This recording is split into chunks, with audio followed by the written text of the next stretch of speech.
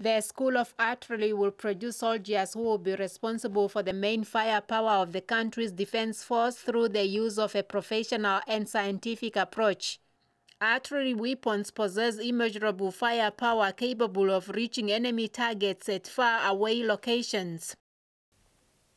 Artillery can carry out countless tasks, like provisioning of mobility and counter-mobility, which is known to be the main task of engineers.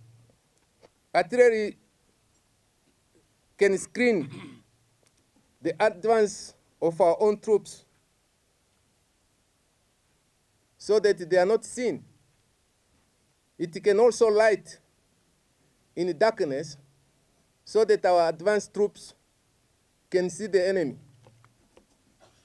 It can orientate in poor orientation so that commanders will know where is the advanced route. Gunners will study the art and science of artillery at this center of excellence. The keynote speaker, Defense Minister Pendayanda Kolo, says the artillery school demonstrates that his ministry is working in accordance with the plans and strategies of building a capable defense force through continuous training and exercise.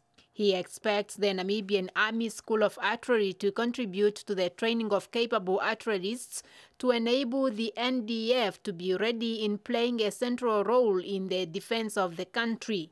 In view of aforesaid, a decision was taken to establish Namibian Army School of Artillery, charged with the responsibility of enhancing effectiveness, professionalism, and to train patriotic and competent gunners.